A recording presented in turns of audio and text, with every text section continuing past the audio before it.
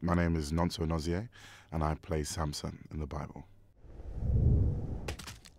Well, when I landed the role of Samson, I was over the moon. It was an amazing opportunity to help tell the story of the Bible. As a Christian, I jumped at the chance.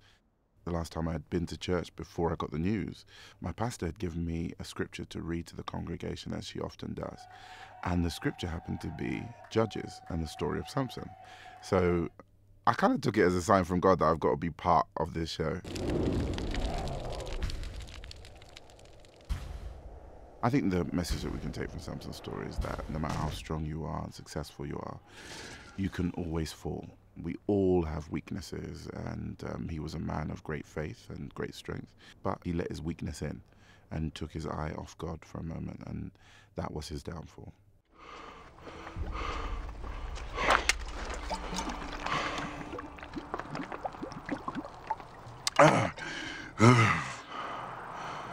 Thank you. What is your name? My name is Delilah. He is strong, faithful, and naive. He's a good man at heart, but I think here the root to his destruction is that he follows his passions instead of his responsibilities. My name's Kirsten Waring, and I play Delilah in the Bible series. Delilah had these two choices, money or love. It's all for you. And at the end of the day, she went for the money. Even though she had feelings for Samson and she was in love with him. How does he make you strong? My mother was barren. God brought her a child, me. But there are things I must not do.